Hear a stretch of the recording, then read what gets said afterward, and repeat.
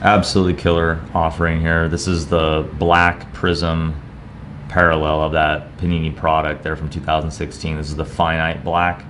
It is a one of one, the only copy ever made, and here you have it. All the more lofty is that it's a gem mint copy. Just stunning overall preservation. You tilt this thing, you watch how it lights up. Just absolutely amazing. The thought that they only made one of them, you see the stamping here, and the thought that it would actually still grade a 9.5 makes it altogether museum caliber. Just a freak of nature moment, and something that, you know, only one portfolio will claim ownership to, and it's certainly something that kind of stands out in the crowd. So absolutely delighted to have it. Totally irreplaceable.